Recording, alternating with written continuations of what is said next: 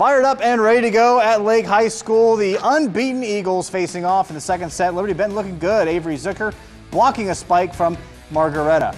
Now Margaretta would have a lead at this point, but Liberty-Benton never backed down. Karis Willow lofts it over the net and goes off a polar bear for the point.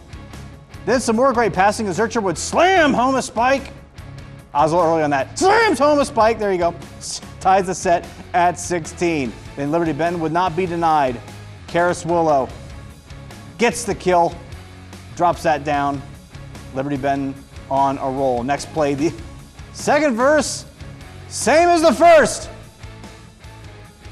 Gets that one to fall again, and they continue to roll. Then another Willow highlight. She fakes the polar bears out, this time just a soft shot.